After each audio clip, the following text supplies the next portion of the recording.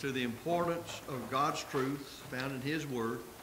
Jesus has brought to us in His earthly ministry and then through the Holy Spirit by the apostles and prophets that wrote the New Testament.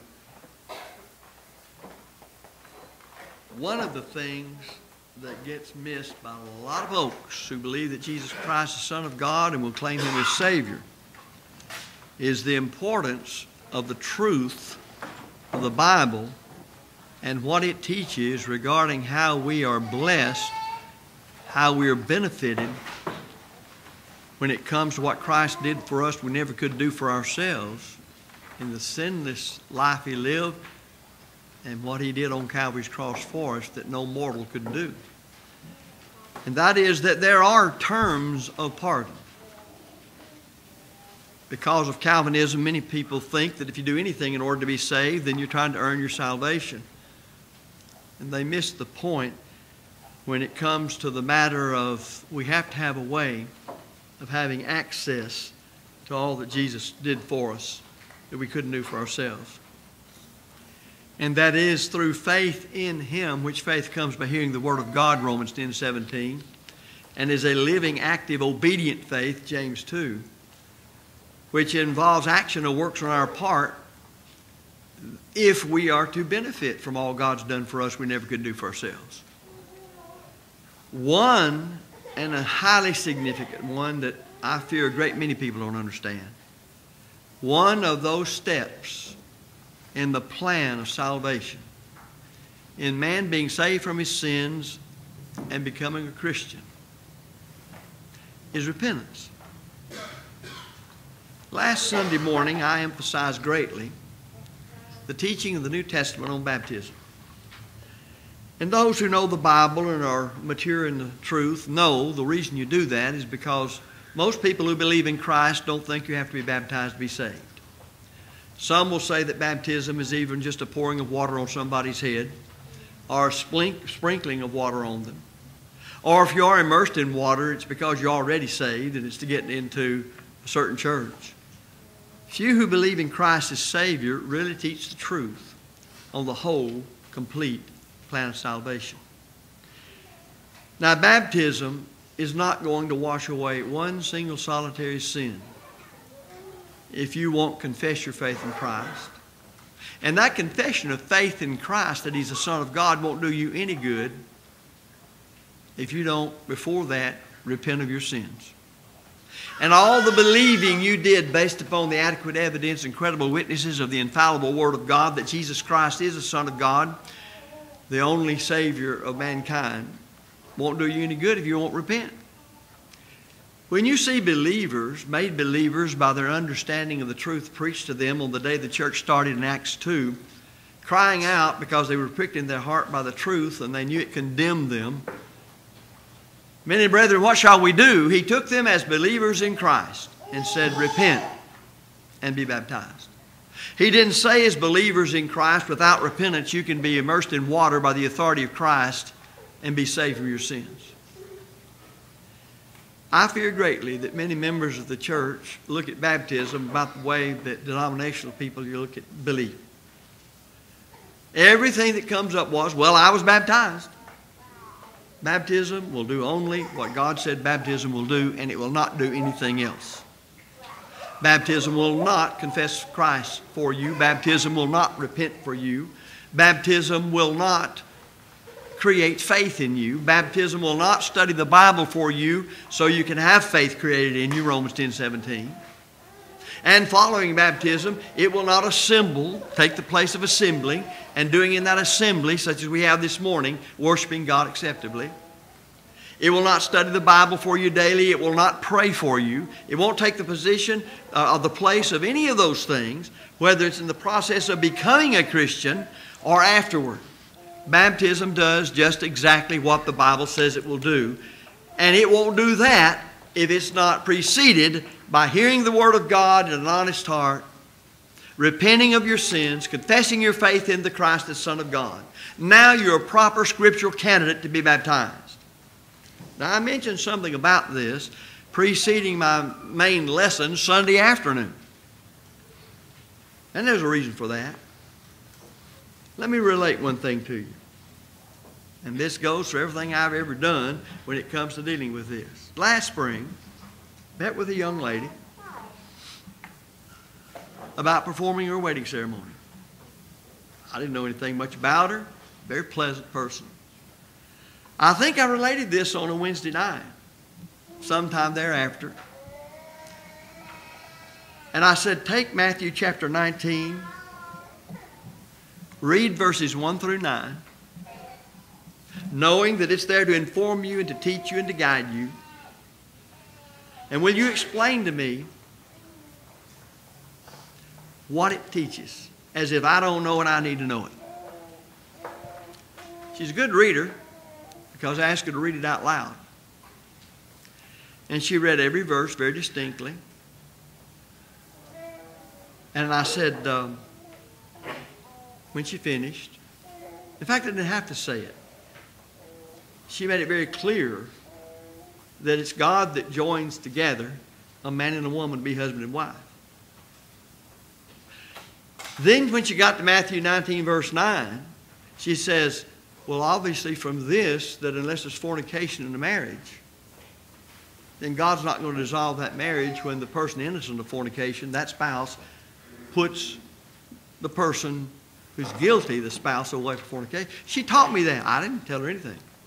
I'd never sat down and visited her like this. I had a Bible study with her before. I said, all right, I need to ask you a question. Have you ever been married before? Yes. But you're not married now? Yes. Which means you must be divorced or he's dead. Okay? Divorced. I said, now you've told me what Jesus said that Matthew, inspired of the Holy Spirit, wrote down in the New Testament as to Matthew 19:9 regarding divorce. Was there fornication on his part? No. But you're divorced? Yes. What happened? Well, he just didn't treat me right, and I didn't think he was helping me be what I needed to be, and I divorced him. Now, let's see. You're interested in what Jesus said, aren't you? Yes. You just read that to me, didn't you? Yes.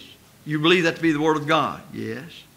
And you explained to me what would dissolve a scriptural marriage, which is in Matthew 19:6, God joined, and if you want to add to it, undefiled bed marriage from Hebrews. Yes. And what is it? Well, one must commit fornication. And the other one that's not guilty, that is spouse, puts that one away. I said, are you in that condition? No. Now, here's what I haven't told you. Across the table was her fiancé that she was planning to marry a month later. And he's listening to all of this. I said, do you think that both of you all should take this matter seriously, since you admit this is the Word of God, as to deciding to marry? Well, she said, I know it means that you won't be able to perform the ceremony. Now, folks, if you want to know the frustration of a gospel preacher and why he preaches, in the preaching of the Word, in explaining the truth, in setting out the truth, them admitting it is the truth, explaining it to you from their own reading as well as you could, answering the questions, all that puts the bee right on them, where, as Jesus did, by the way, and then coming up to that conclusion, that's all you conclude. I understand very much why Paul said, preach the word, be instant in season, out of season, reprove, rebuke, and exhort with all long suffering. People can hear the truth, explain it to you, and never realize this means you in your conduct. So I said, do you think Jesus authorizes you, since God brought about marriage, do you think, for the good of man, do you think he authorized you to marry? No. Oh, I forgot to tell you this. Because she said, I really need to be baptized too some point. Well, I didn't get into that at that point, because why we met in this one. She said, well, you know, I don't make it to services too much because sometimes I'm tired after waiting bar till 3 o'clock in the morning and I just don't feel like coming. Well, you know, I don't begrudge anybody who doesn't know the truth to be into no telling what. Because the gospel is designed to pull people out of that. Everybody's a sinner. one extent or the other. Paul even said he was chief of sinners. How would you like to have to deal with in your own mind the fact that you had persecuted the church of God, caused men to blaspheme Jesus Christ, and actually said, fine, murder Stephen. You didn't deserve to live. Paul had to do a lot of forgiving of himself, folks. Sometimes that's a very hard thing to do for some folks who've gone deeply into sin. So it's not the problem. I've been working all my life to get people to come out of sin, because all have sinned and come short of the glory of God, Romans 3:23. But folks, where was the problem here? Her lack of belief in Jesus Christ, the Son of God? No. Her unwillingness to confess Christ before men as the Son of God? No. Was it her unwillingness to be immersed in water by the authority of Christ into the name of the Father, Son, and Holy Spirit to obtain the remission of her sins? No. Where was the problem? Two things.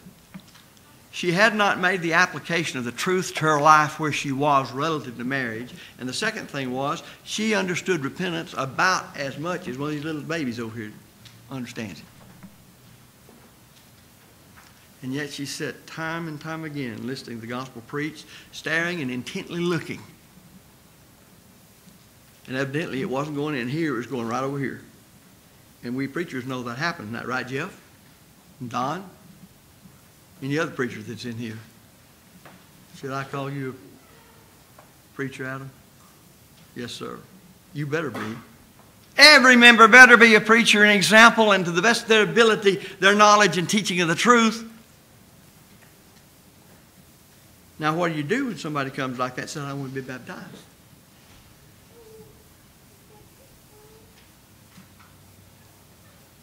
I ask you personally, what would you do as a Christian under the authority of Jesus Christ in the New Testament to do only what He authorizes? What would you do to be faithful to Him first, foremost, and always?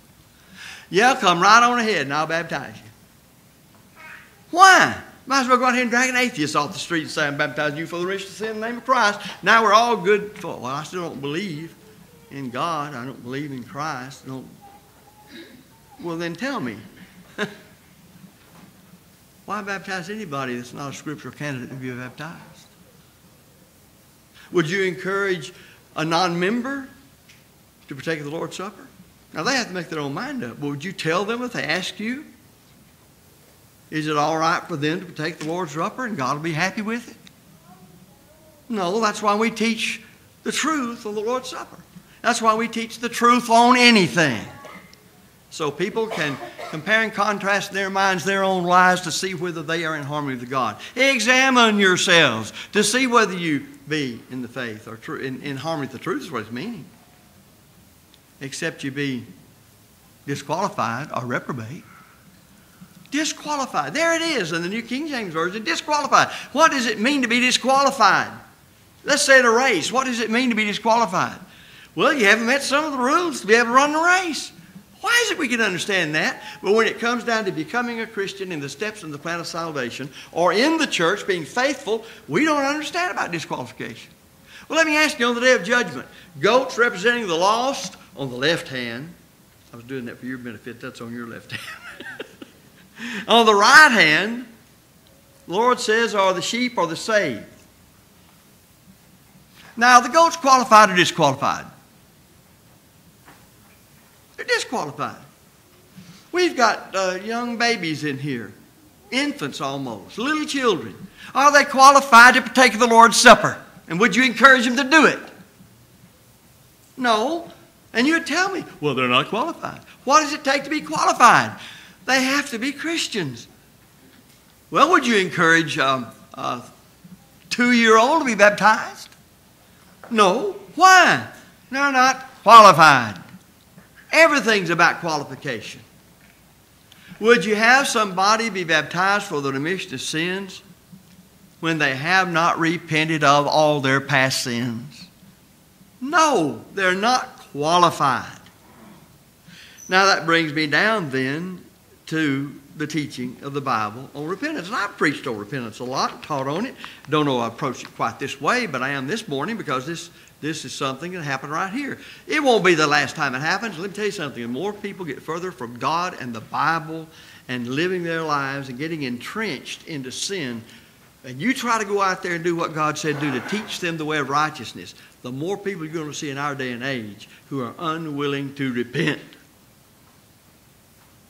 Unwilling to repent. That means I have to ask, what is it for me, David Brown, to repent? Well, first of all, in Luke 13:3, Jesus in his earthly ministry speaking to the Jews, except ye repent, ye shall all likewise perish. Do you know the force in the English language right here, which is a proper translation of the Greek, of except? You know the force of an exceptive clause? Let me read it again. Except ye repent. You know what that means? If and only if you repent. If and only if you repent, can you escape perishing. That's significant. Keep that in mind anytime you come across it. Except you repent. It's another way of saying you must repent. No use thinking about anything else if you're to the point of repentance until you repent. You got to do it. It's imperative. You can't get around it. You must repent. If you don't, what's going to happen to you? You're going to perish. Now, who said that? Jesus did.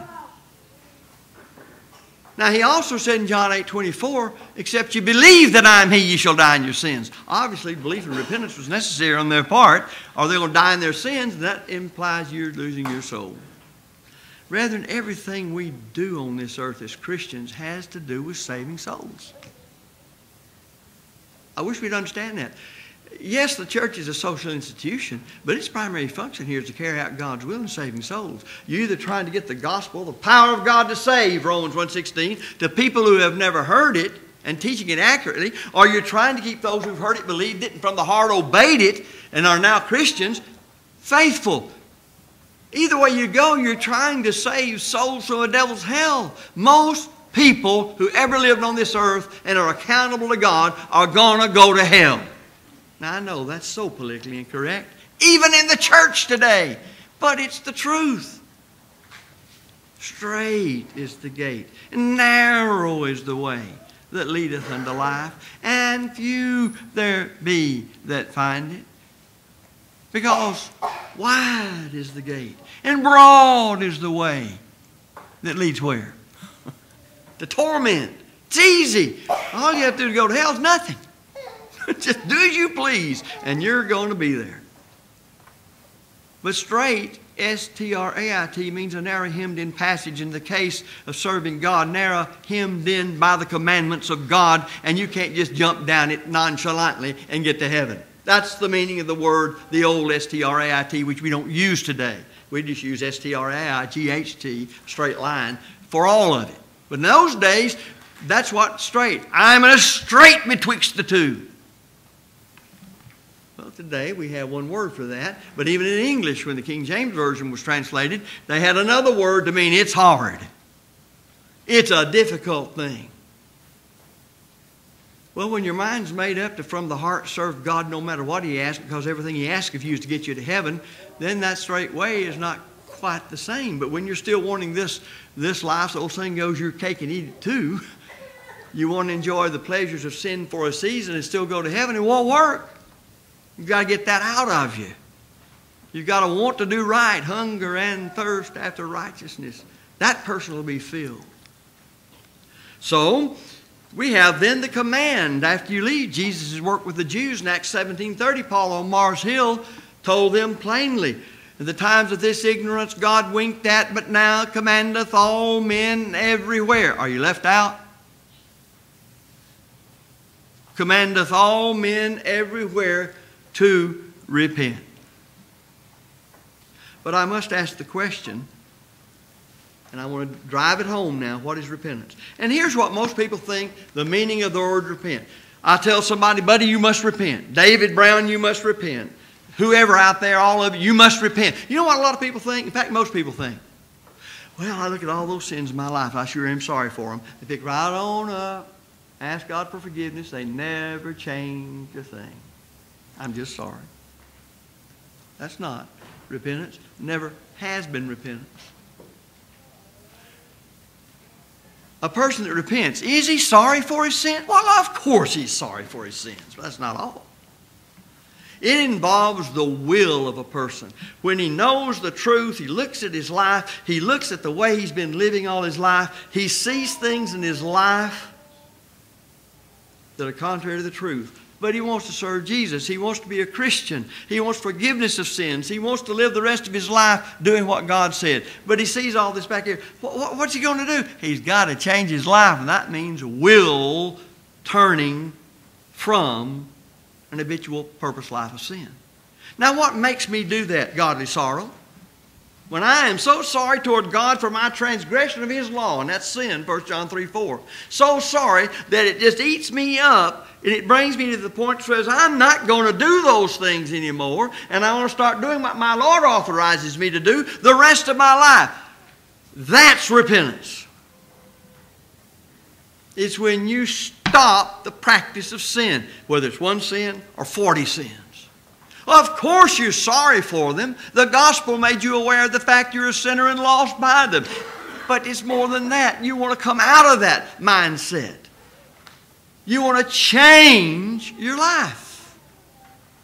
See, that's how you're convicted of your sinful condition, and you're, by the process of conversion, converted, changed to life. And it's not done without your will. And folks, our will is the most dangerous part of our heart. Because everything we do, we will to do it. Or everything we don't do, we will to do it. Or we try, if that's what we're going to do. But that's because God gave us that power to do it. And when people put themselves into positions that are contrary to God's will in anything, and they want to be forgiven, they've got to stop it.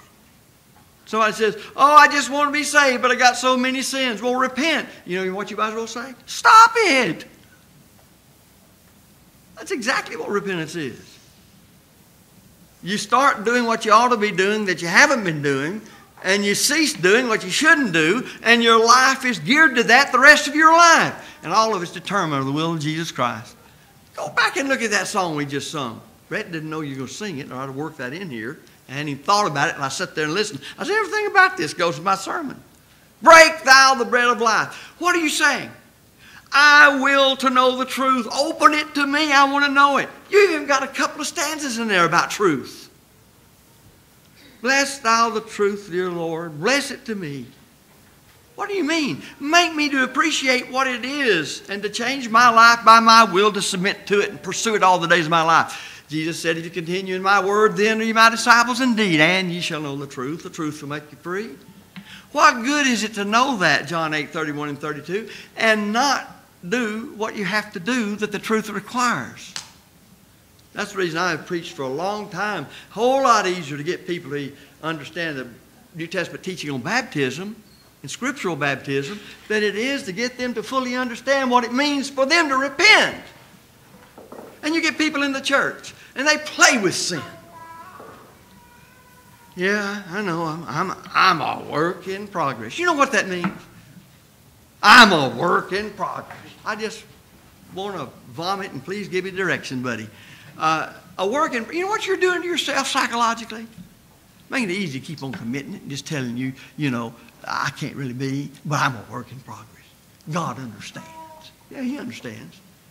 He understands exactly you're not wanting to do His will and you're enjoying the mess you're in. Now, there's a proper way you can use the work in progress, but I watch people and I get the definition they give to it. How do I do it? By their fruit ye shall know them. That's how I know what they mean by that.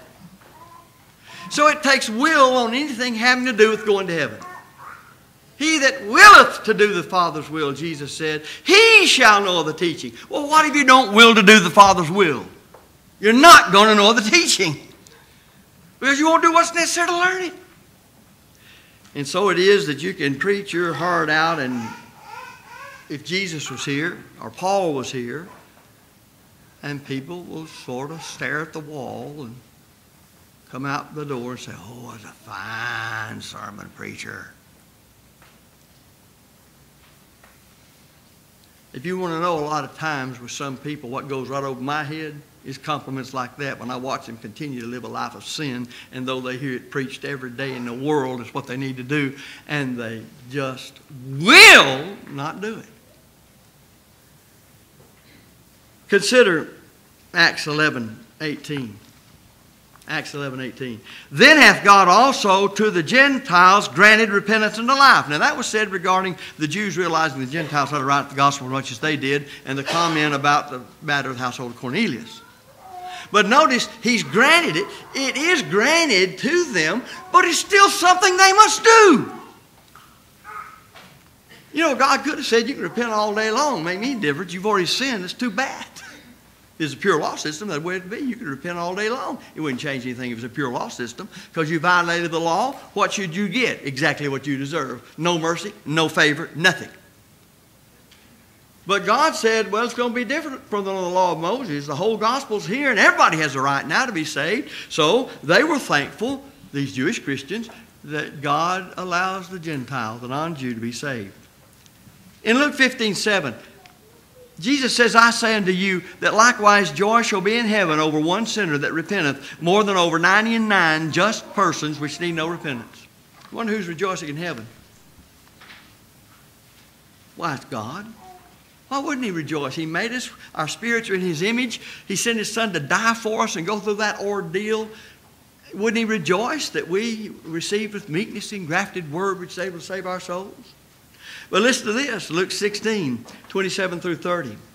Then he said, I pray thee therefore, Father, this is the rich man in torment, that thou wouldst send him, Lazarus, to my father's house, for I have 5 brothers, that he may testify unto them, lest they also come to this place of torment. Well, Abraham's in on this. He says, unto him they have Moses and the prophets, let them hear them. And he said, no, Father Abraham, but if one went unto them from the dead, they will repent. Of course, Abraham says they won't hear Moses and the prophets, neither will they hear one of you rose from the dead. Of course, Jesus is telling this. How many people running over themselves after he rose from the dead to obey the gospel?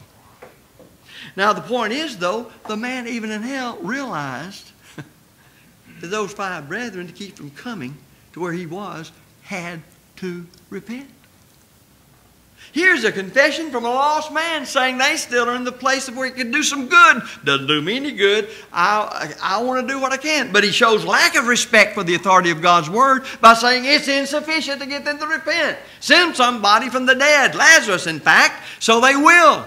The point being here, he knew they had to repent. He just didn't believe the word of God was enough to do it.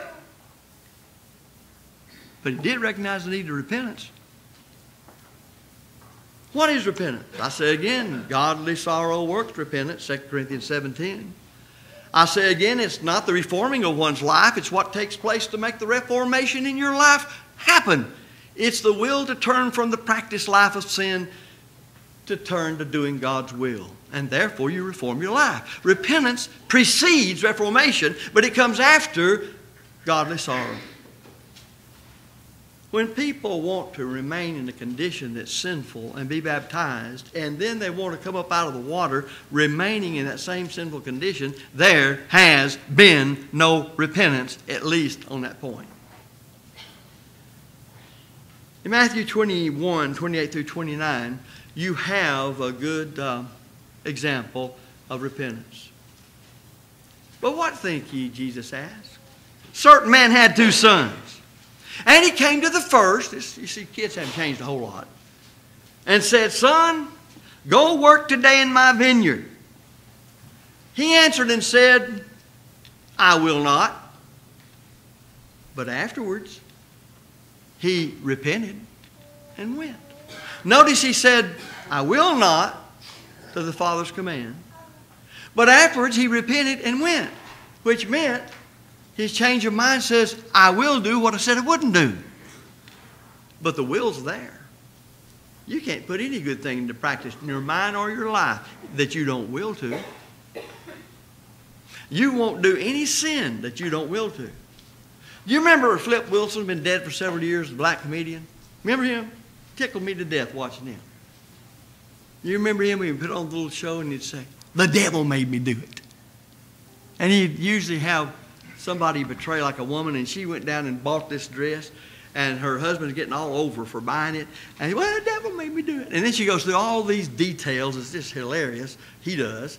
Of showing how the devil got to do it. And he carries on this conversation. Brethren, I thought, my brethren wouldn't come out and say all those things, but they imply that's the way they operate. Well, after all, you're a work still in progress. Isn't it amazing how we tell lies to ourselves and believe it? So we can keep on doing what we like, though we know the Bible condemns it. One great example is how many people, all my life as a preacher, and I know it's gone on and continues to go on, find people trying to justify themselves and not attending the services and still be all right. I visited an elderly lady in my first full-time work nearly 50 years ago. At that time, she was way up in her 70s. And she hadn't been for a while, and she had been coming, and so I went by to see her. In those days, at my age, people like that was grandmother. That's basic, and that's the way I approached them. I said, I'm with her, and visited a second. I said, we've been missing you in the assemblies. And she hem-hawed around, and I frankly don't remember everything she said because she never did really want to address the subject. And finally she said, well, I partake of the sacraments.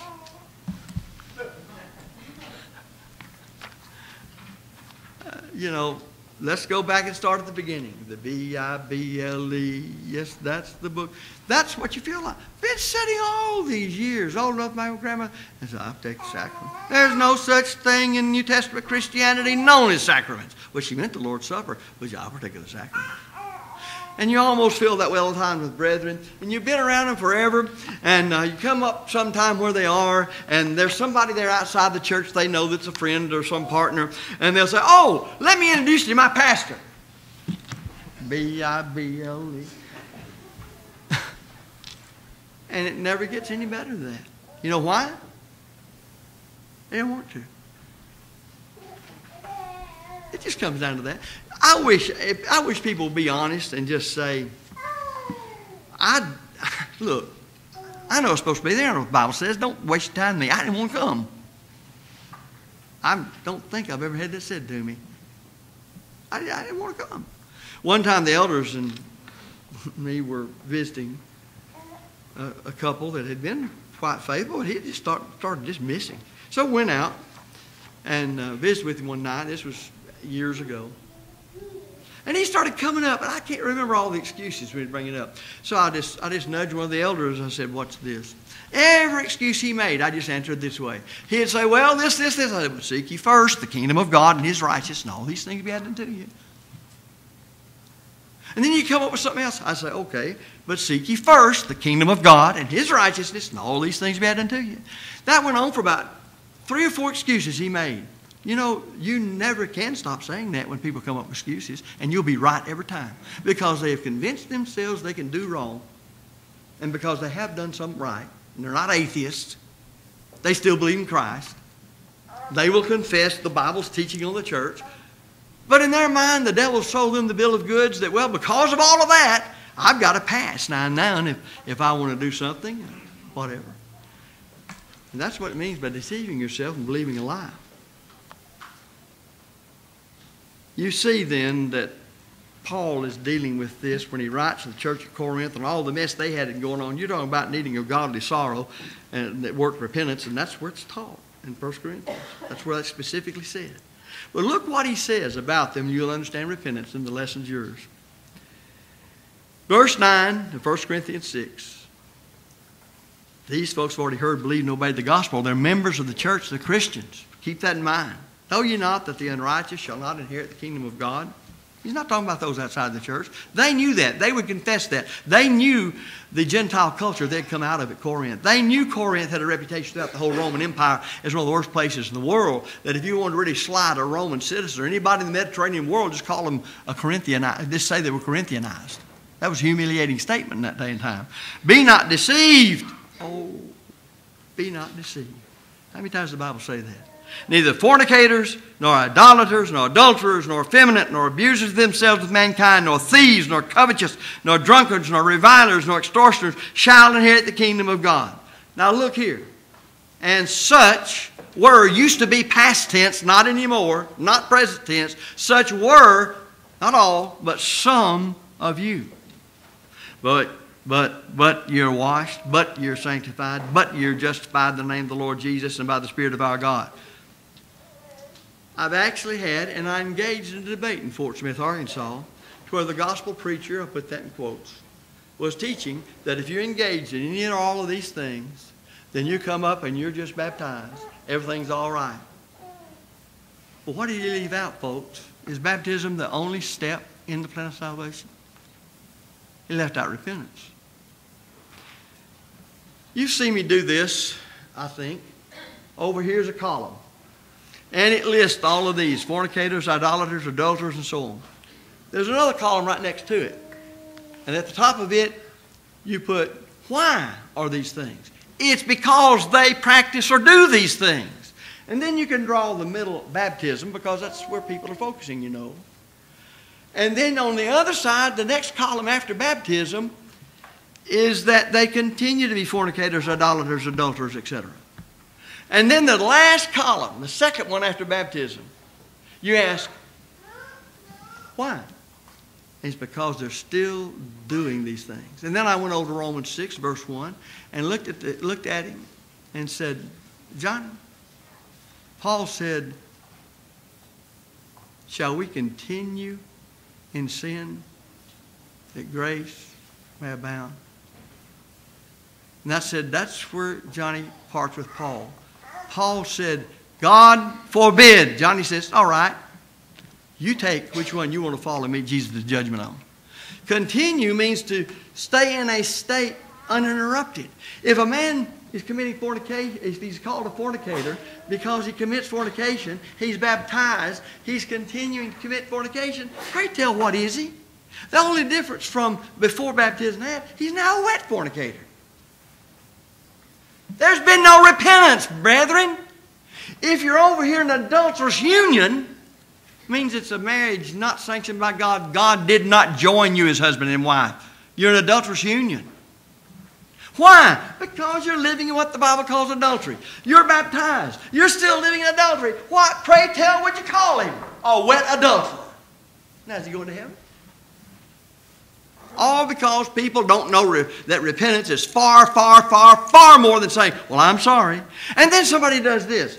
Yeah, but they committed that fornication or they stole that car 30 years ago. Do you mean to tell me there's a statute of limitation in God's mind on sin?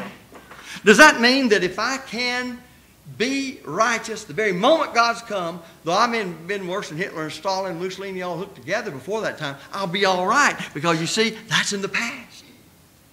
I did those things years ago.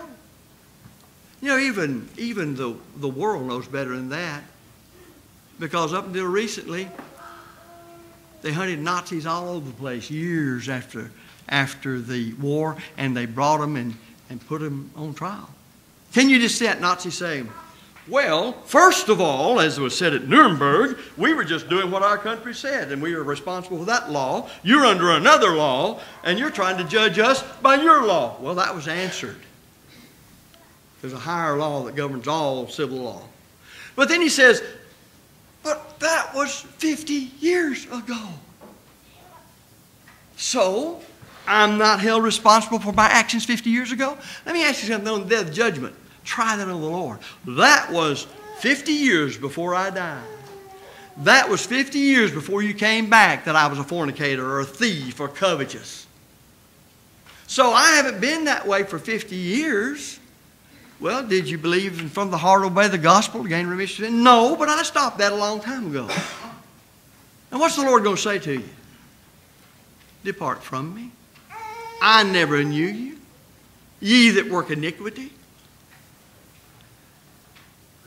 Brethren, if we don't in the church today realize that more and more people are getting far, far away from God and the Bible, we can't depend upon them having a basic understanding, even though it's corrupted by denominational viewpoints. They don't know anything. They're getting into all sorts of immoral practices. They're getting used to them. And then something wakes up and they say, well, I want to serve God. Well, fine. But then the rich young ruler comes along. The rich young ruler said, took time to come and find Jesus. Good master, what must I do to inherit eternal life? Folks, I'd love just to get most people get to that stage, wouldn't you? Wouldn't you love to have people come up to you on the street and say, preacher, I know you, I've heard of you. Would you tell me what to do to be saved from my sins? Well, we'd probably go to meet our Maker right then. It'd jar us so much. Well, the Lord, being they're all approaching God while he's in his earthly ministry under the authority of the law of Moses, tells him what to do. He says, these have I done from my youth up. What lack I yet? Well, the Lord hit him right where he knew the problem was. The man loved his riches. Go and sell all you got and give to the poor and come and follow me. What do men do? Were those qualifying points that he had to meet? Yes. He disqualified himself. Why? Because he loved his riches more than he loved Christ. You might as well get ready for a lot of that. You might as well get ready for a lot of it. More than we've ever seen. More radical than we've ever seen. And that's the reason anybody just trots down this aisle and says, I want to be baptized. Assume nothing about their understanding of the complete plan of salvation and what it means in their mind and their life and their adjustment. They're going to have to be talked to if they haven't been talked to. And you can see in my example that I began with, you can even sit down and talk to them and have them explain to you the Scriptures, and they can explain it right. But they don't get it. They don't apply it. And that's much like the lost rich man. There he is in torment because he didn't respect the authority of God, wouldn't obey the gospel. And he's still lifting up his eyes in torment after he's begged Abraham to send Lazarus over with his finger dipped in water and touch it to my tongue, for I'm tormented in this flame. He still says, well, they won't listen to the law of Moses back there. They need some special help. Send one back from the dead, and they will believe, because he knew they needed to repent. But he didn't believe the Bible was able to do what God said it would do. So he just expect that. People are justifying themselves. Now, this morning, if you want to become a Christian, that's exactly what God wants. That's why Christ died. That's why I'm preaching. That's why this church exists. We are the instrument through which the gospel's gotten to the world. Each one of us are expected to reach people with the truth, the whole truth, and nothing but the truth of salvation. But you must believe in Jesus Christ based on the evidence in his word. It's the only source of proper belief, Romans 10:17. You must repent of your sins, Acts 17:30. Confess your faith in the Christ, Romans 10:10. Now you're qualified by God, not just me. I can only preach his gospel. It's not my gospel. It didn't originate with man what I preach. Now you're qualified to be immersed in water by the authority of Christ for the remission of sins in the name of the Father, Son, and Holy Spirit. And you'll be saved by God, because it's God that says you're saved, your sins and your iniquities I will remember no more. But try to be baptized without repentance and see if he'll say that to you. Well, let me back up. Somebody may try it. No, don't try it, because I know what's going to happen to the judgment. If you do that, having not repented, your sins are all going to be still held against you. And for a member of the church to have gone back and done something wrong, or just apostatized completely and refuses to repent, well, I'm sorry, but they never adjust their lives. There's never any difference in them after they said they're sorry. They haven't repented. But you must, if you want to enjoy God's second law of pardon, you must then confess your faith or confess your sins after you repented and pray God for forgiveness. That's his second law of pardon. But repentance is involved in all of it. And now you know what repentance is if you didn't already know. And now you know why some people cannot be baptized scripturally. It's because they will not repent. If you're subject to the Lord's invitation, we invite you to come while we stand and sing.